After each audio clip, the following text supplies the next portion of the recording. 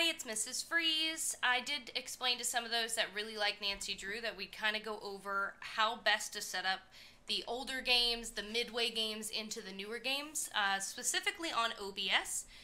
That's the software that we use. We actually use OBS Basic. We don't have OBS Streamlabs, so there might be a difference in it. I'm unsure. This is the one that we currently use, but if this helps you guys in running the games, I brought my husband here to kind of pass the baton and explain how to, at least through OBS 23.1.0.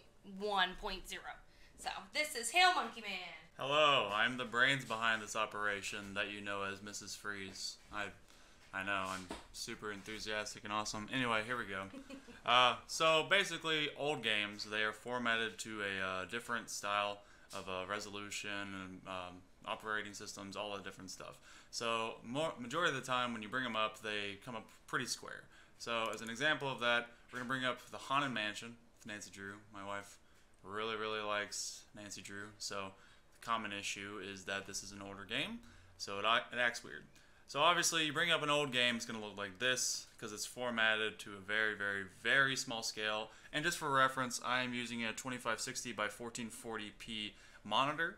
So that is the resolution as to which that I am pumping out to.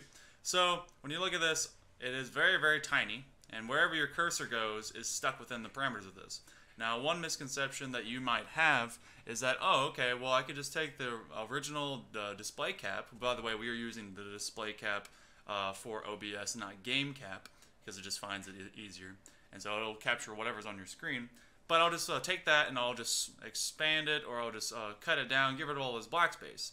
Well, the black space is actually just making up for the negative resolution that it cannot find because it is an older game. So it is actually stuck inside of this, and if you tried to crop it down, like try to get rid of that just manually, then you're actually just cutting into all of this. And so you actually see less and less of this picture until it just kind of ekes out of existence. Alright, so with your display cap, what you'll be doing, right now we're recording, so the option will be grayed out, but you right click, and you go to Resize Output Source, or it says Source Size. It's a little bit blue, so I'm going to make sure I hover just over it.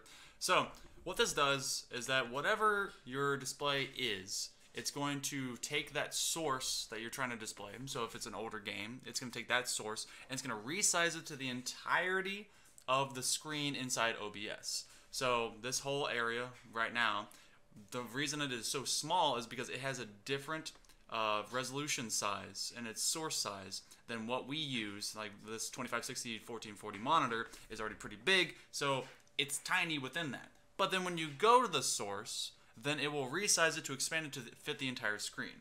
So I did that just before. If we then open Nancy Drew again, boom, then you get to see that this game is now fully this size. However, of course, it is still squared off because they didn't make anything wide scale resolution back in the day, the good old days. And so what you'll have to do is you'll take this game, or you'll take the actual display, and you'll probably have this as a separate display source from all of your other sources, and you will then push it to the side over here. So expand that just a little bit, and so you'll have to adjust this just a little bit to fit whatever other sources you're going to be using. So we, tend to everyone have their game be the base bottom source of, underneath all your other things that you're going to pile on top of it, like your borders, your names, your chat logs, anything that comes up for bits and subs, all that stuff. And again, you can see on this left side it's a little bit too far, so all you got to do, you go back into the actual display cap itself and you just kind of pull it and adjust until you get it exactly where you want it to be. And this can take a lot of manual adjustment. As you can see, it's just maybe a tiny bit too far left. But you can also crop it down even further if you want, but you just gotta be careful what that's gonna do to your actual game display, because that will cut into what you get to see in game. And this is actually pretty darn close. And so I want to show you guys the finished source as to what we've done into the other one. And so if you look right over here, this is exactly what it will kind of look like without the actual game being displayed. And so when you look at the actual desktop itself, obviously it hovers over a little bit, but that's not what people are going to be seeing because the game itself is square. And so this is, obviously where her camera would be, her name, Little Master Chief, he's awesome.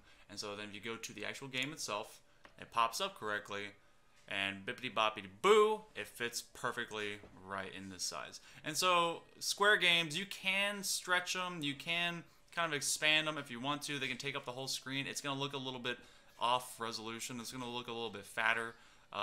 It's just, depends on how you want to display it. What we like to do, since, everything's kind of pushed off the side anyway, Miss Freeze likes to have everything up to her left or to her right. The camera and everything will be there, and it's fun. You get the chat logs on the side and whatever you want. But this displays the game perfectly, and this is how you can see Nancy Drew. Again, it is right-click on your display cap, and we suggest display cap because the old ones don't show up very well in game cap. So it is a display cap. You go to resource output size.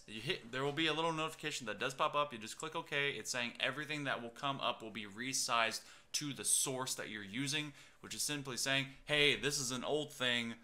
It's going to use its old thing or old sizes to expand to the full size of the screen. You say OK, and then boom, it comes up as this. And this works not only for the Haunted Mansion, but also works for the Creature of Kapu Cave, which I think is one of the slightly older, not as old, but slightly older games.